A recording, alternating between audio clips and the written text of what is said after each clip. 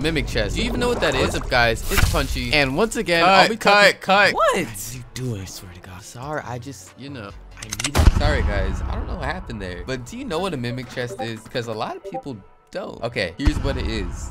And I honestly feel like this is a super underused or even unknown feature. I think in my entire time of playing Deepwoken, I've seen maybe 2, and that's being generous. So alright, Ryan, what do? Help me. Pull me out from layer 3 and bestow your knowledge upon me. Well, let's just buff the raids, because listen, okay, I know it's supposed to be rare, so it isn't annoying, but it's so rare to the point where even I forgot they're even in the game. I was just in the Discord VC the other day and someone was like, yo, remember Mimic Chest? And I was like, oh, that's a good idea. Let me make a video on that because nobody even knows they exist. Anyways, I digress. Mimic Chests can spawn squibbos, sharkos, turtles, and threshers upon opening them. And they look identical to normal chests and there's no way to tell them apart. So it's supposed to be like a trick, but it never happens. I don't know if it's broken, but yeah, hey man, they could even expand on this to players, the disguise talent, right? Imagine you could disguise as a chest and when someone tries to open it, you pop out of them and they're gonna be all like, rah! And you're gonna be like, ah! And you're gonna be like, boo! But yeah, guys, mimic chests are a real thing in this game. I think that adding more of a chance or more variety could really easily liven up the overworld in Deepwoken. Always keep you on edge when playing the game. I just think they gotta add more wacky stuff like this to Deep, which kind of ties into world events. Not really. I don't know. I just think it's a cool feature that